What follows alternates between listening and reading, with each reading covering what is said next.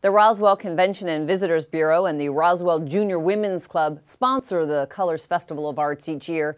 This festival attracts artists from all over the Southeast and is a great way to spend the day. This is our 20th year of the Colors Festival of Arts. It supports the Roswell Convention and Visitors Bureau and the Roswell Junior Women's Club. It funds all of our programs and our volunteer endeavors for the next year. We support the Drake House, Tallulah Falls School, North Fulton Community Charities, and the Miracle League, just to mention a few. We have over 100 artists this year, anything from fine arts to crafts. We have entertainment, children's activities, and food vendors.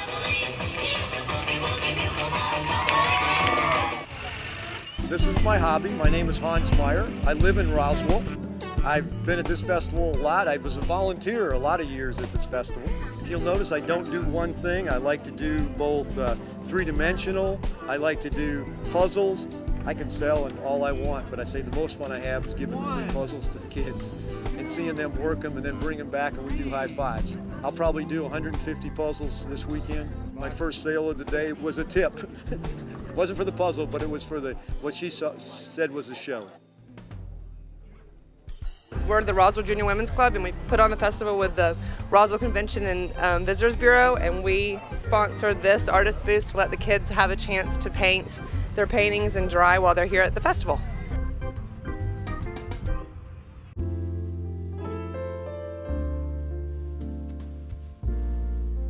Watercolor is a little bit of a difficult medium because it's translucent and it dyes the paper as you work on the paper. So you have to sort of think 6 times and mark once to get it to be just exactly what you want. Sometimes you can go over it, but then you create edges and then you've got to work on getting rid of your edges. The business is located here in Roswell. The website is sort of like a large brochure. It carries pictures of almost everything. There is a little area on there for gifts, things that I've used my images on that could be used in the house in another way, like cups or bookmarks, things like that. The website is www.mboothcabot.com.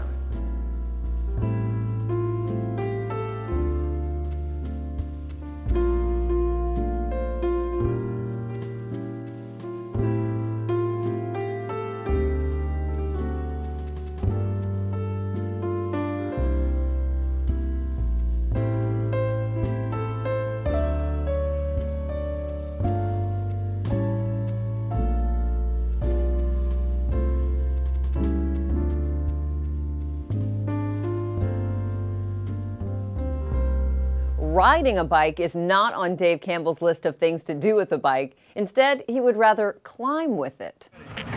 Pablo, Dolce, Eric split all that money with each other. Once we get to the end of the day and the end of the weekend, all the cash is pushed in for each team, and it's pulled out equally between each team member. So for 6 riders, they make $600, and everybody makes $100. Our beautiful global BMW race car comes through. Dolce is right now still riding.